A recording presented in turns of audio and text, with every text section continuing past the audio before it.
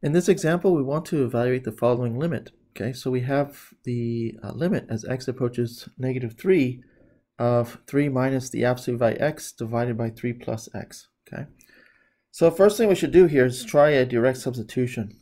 Okay, and that will give us some insight into what to do next.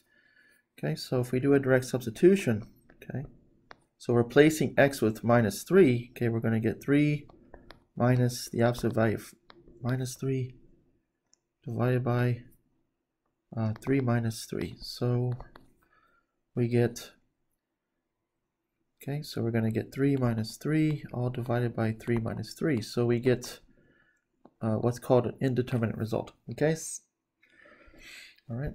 So this is not equal to 0 over 0 is not equal to 1. Okay, so all right. Okay. So what we have to do here is we have to look at this. We have to analyze what's going on here. Okay.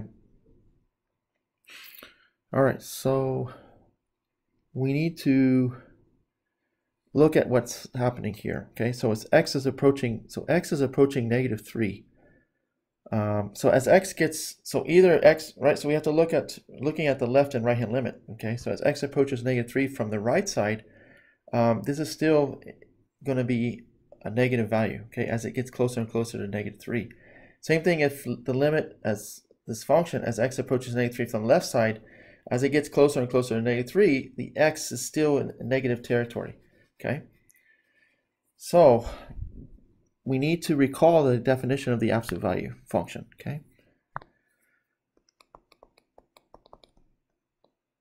All right, so the absolute value x, remember, this is mathematically the same as if x is greater or equal to 0, we're simply just going to get x, okay?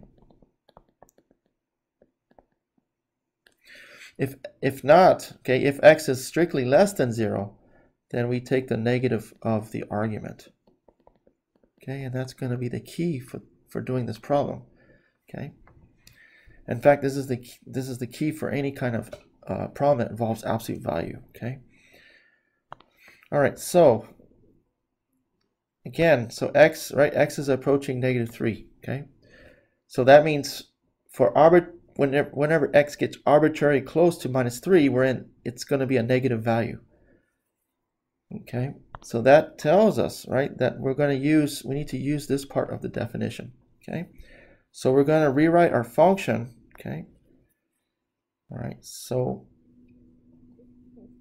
since x, right, so since x is less than 0, because it's getting arbitrarily close to -3, so it's a negative territory, okay? So that means our function it can be written as 3 minus -x, okay? So we're using this part of the definition for absolute value x, and all this is going to be divided by 3 plus x, okay? So simplifying this, okay, this is going to give us 3 plus x all over 3 plus x, which is 1. So our limit, right, so the limit is going to be as x approaches -3 of 1. So the limit of a constant function, okay, so the limit of a constant is just constant. Okay, so we get 1. Okay, so that is the solution to this limit. Okay, so the key here, the key to this problem is to understand how to apply the definition of absolute value. Okay, all right. So since x is getting closer and closer to -3, it's getting arbitrarily close to -3 from both sides, from the left and right hand side. So we need to use the -x part of the definition of absolute value. So we replace the absolute value x with -x and then simplify the function, and therefore we get our limit, okay, which is 1 in this case. So down here towards the bottom here, you can see the graph. This is the graph of the function of 3 minus absolute value x divided by 3 plus x.